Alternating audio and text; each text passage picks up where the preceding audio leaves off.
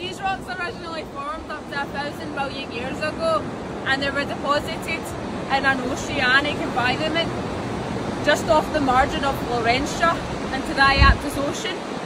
About 450 million years ago you had the closure of the Iaptus Ocean.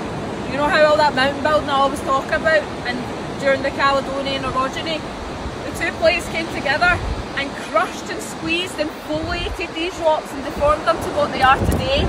It allowed the minerals to grow into these beautiful alignments. This is something called regional metamorphism that happens on a big scale, and sometimes you can find different minerals, index minerals such as kyanite and garnet within the rock that show, like, it gives you an indication basically of the temperatures and pressures that these rocks formed up to.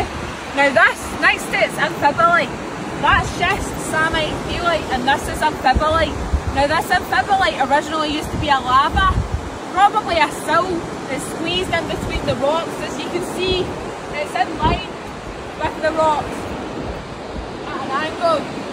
So they've been squeezed, the magma's squeezed through and it's formed something like a dolerite or a basalt. And over time, again during that Caledonian orogeny, they've been metamorphosed as well to form an amphibolite, which has the mineralisation, like the align, that shows regional metamorphism as well.